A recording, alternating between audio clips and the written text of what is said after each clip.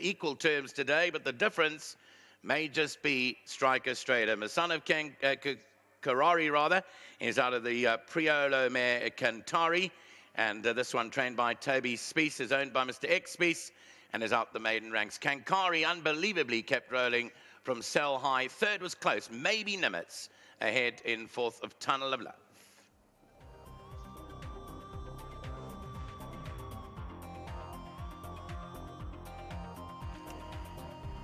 I just got that photograph coming through. Kankari and Sell High involved in a duel at the line, and the victory to Kankari by a short head. Second to Sell High. Confirming third has gone to Nimitz. Tunnel of Love fourth. Paw Patrol fifth. Imperial Ruby sixth.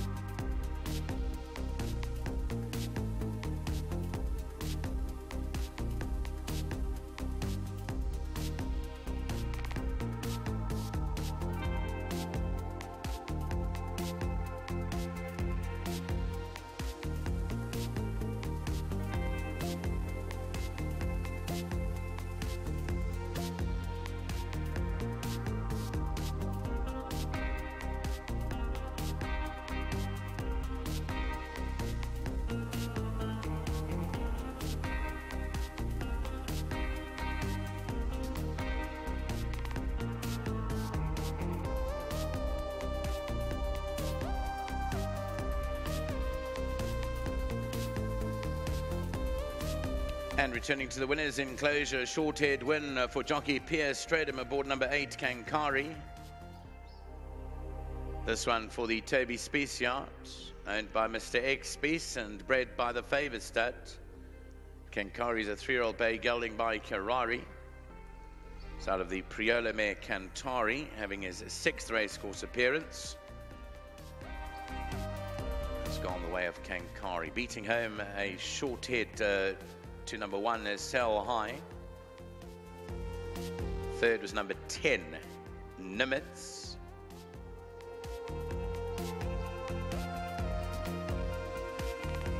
And the 4th placing, number 4, Tunnel of Love. The 5th stake was 11, Paw Patrol. And then came Imperial Ruby, number 6. Well done to the winning connections. The Speece stable winning race 1.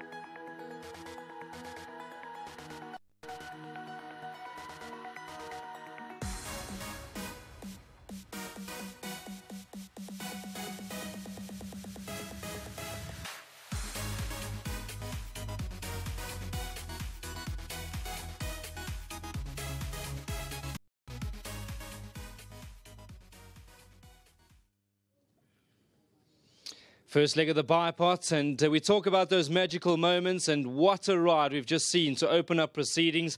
Tremendous ride, Pierre Stratum. Well done to Toby Spies, Francine Ordia at hand as well, and of course, everybody concerned. Number 8, King Kari gets the job done and strikes. I said it to you off air, they can bring who they want in the world to try and match it with you.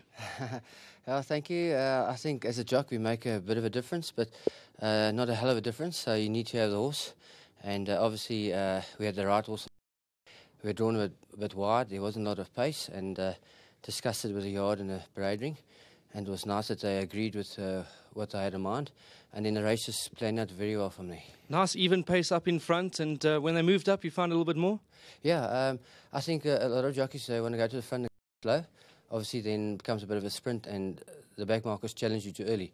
So you've got to go a fair clip, and then hopefully the horse is good enough. I mean, at the end of the day you can ride the perfect race, and if the horse is not good enough, you're not going to win. So thank you very much to the speech yard.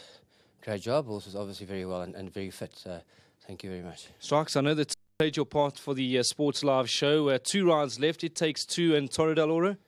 Yeah, I mean, even before this race, I don't know what the stable, if they knew something, but on form, only on paper, I can just say that the form wasn't there.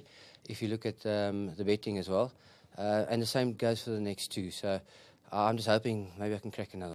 Strikes, I know I'm a youngster in the game, so it's an honour and a privilege to see you doing what you do best. That's riding winners. I mean, we watch Frankie Dettori, we watch them all around the world, but you are exceptional. Thank you. I appreciate those kind words. Super stuff. Enjoy the afternoon, Strikes. Hope to chat to him later on. Well done, Mr. Spies. I think we don't often see rides like that, and you must have really had a big smile on your face when you sealed Striker. Yeah, definitely so. And I usually say the horse is good enough to win in spite of the jockey, but this time I must admit I think that the horse won because of the jockey.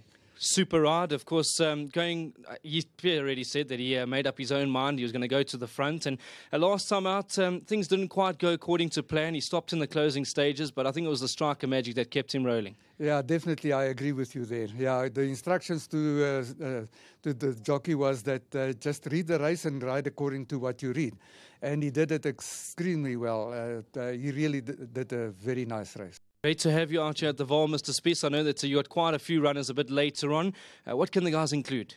I think through, what's her name? True Charm. True Charm.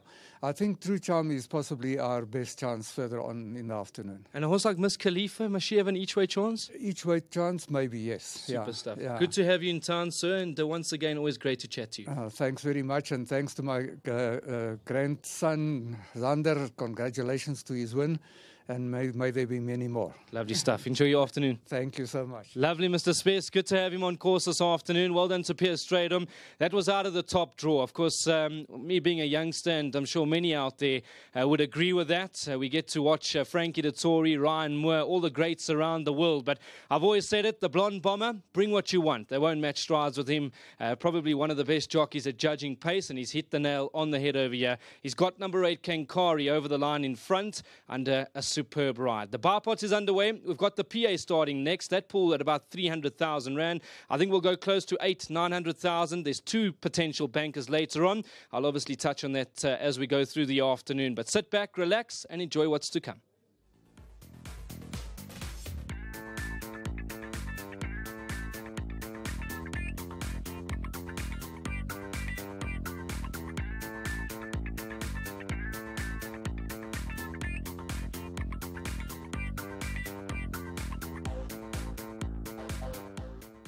Track at the VAAL.